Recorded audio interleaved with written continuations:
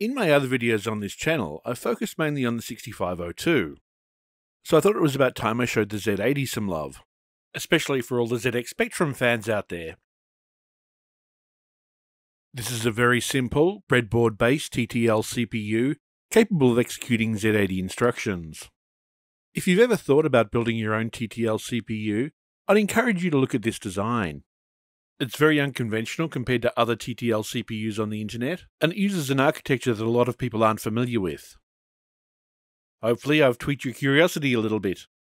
Don't forget to subscribe to the channel and press the notification bell to see the upcoming videos. I want to go over the parts I've used for this build. First, there are three 27C322 EEPROMs. These are the largest through-hole EEPROMs I could find. They're arranged as 2 MB by 16, but I'm only using about half the capacity of each device at the moment. I need 3 of them because I want a 48-bit output. They're located here, here, and here.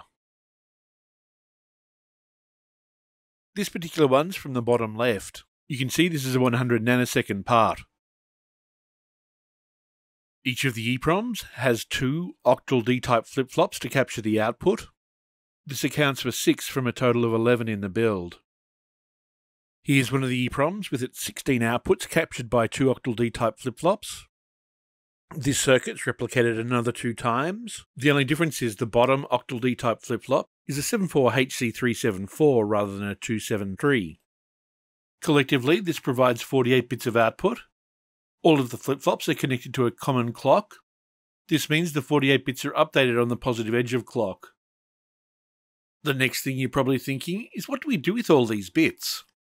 Well, 13 of them are fed back into the address lines of the EEPROMs, and this forms a well-known structure in computer science called a finite state automata, or a finite state machine.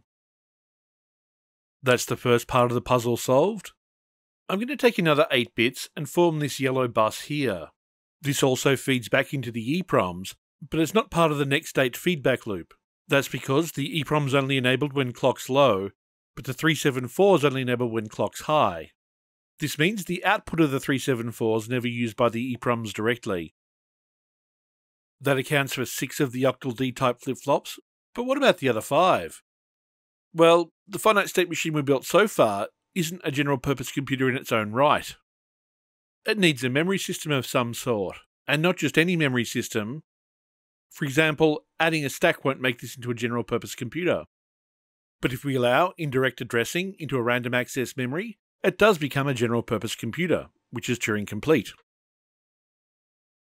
These extra 5 octal D-type flip-flops form a set of registers which can provide indirect addressing into a static RAM. The data lines on our static RAM just feed back into our yellow bus. We perform a read from the static RAM when clock's low, and this is when our EEPROM's active. So the EEPROM actually gets 8 bits of addressing directly from the static RAM. That's why we needed to use the 74HC374 on our EEPROM.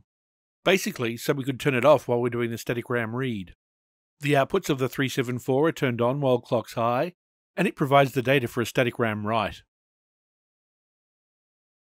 This type of architecture is probably best described as a random access machine. Although, strictly speaking, a random access machine is an abstract model, mainly used for theoretical purposes. The remaining 2 parts are used to control all of these octal D-type flip-flops. The last thing on the build list is the Arduino Mega 2560 up the top. The Mega provides the reset and clock signals as well as power and ground. It also passively snoops on the static RAM by monitoring the address and the data lines. It reads these signals, but it never writes to them. It does this so it can read memory transactions that look like pixel writes into the memory. It then sends this data over the USB to the PC, which then outputs these pixels on this open window here. The Z80 has a huge instruction set, much bigger than the 6502, and I haven't implemented every last instruction. But I have done enough for this demonstration. I haven't cranked up the speed yet, so what you're watching is being displayed at faster than real time. Anyone want to hazard a guess at what it's going to display? Let me know in the comments if you saw this one coming. I've implemented enough Z80 instructions to get to the famous welcome page on the ZX Spectrum. I'm going to go over the build in the next couple of videos, but if you want to understand the theoretical underpinnings for this machine, I suggest you watch the Pure Turing playlist, link provided. This architecture might be a little challenging at first, especially given its lack of an ALU and a program counter, and some of the other things you normally find in a TTL CPU, but I'm happy to answer any questions in the comments below. That's it for this video. See you in the next one.